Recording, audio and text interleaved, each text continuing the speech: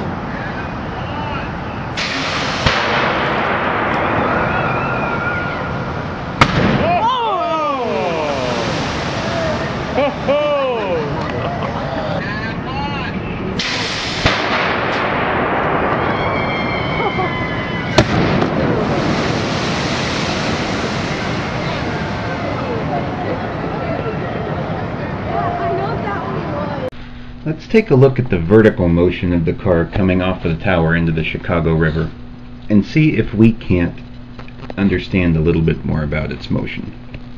Looking just in the vertical direction, taking a look at what we do and don't know, we have initial velocity, final velocity, displacement, acceleration, and time.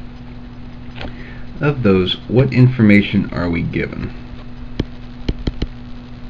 Well, initial velocity in the vertical direction has to be 0 meters per second.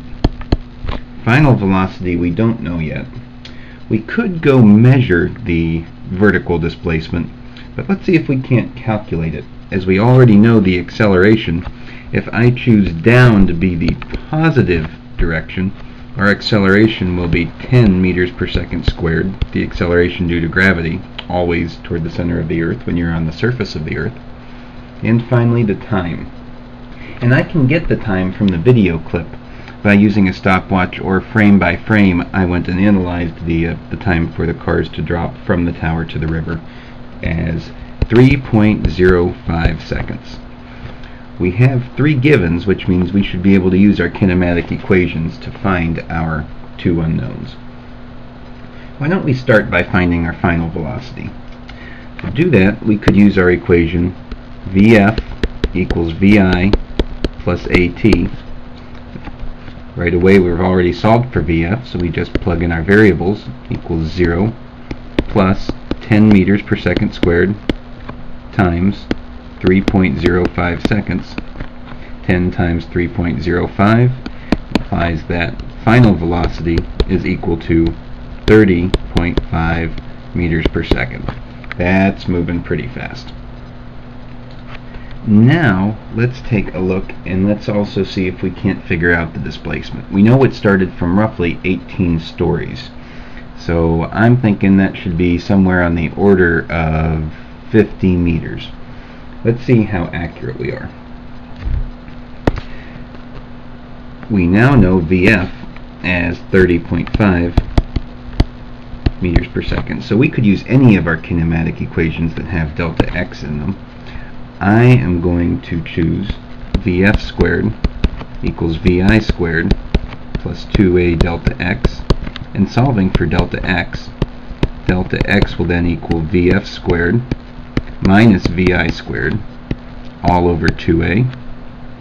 All I have to do now is plug in my variables. Delta x equals 30.5 meters per second squared minus 0 squared all over 2 times 10 meters per second squared. And if I do that, I come out with the value around 46.5 meters. Well, the next thing I ask is, does that make sense? 46.5 meters. Given that a meter is a little bit more than 3 feet, you're talking on the order of roughly 150 feet. Probably makes sense. We had previously guessed that it was going to be about 50 meters. There you go.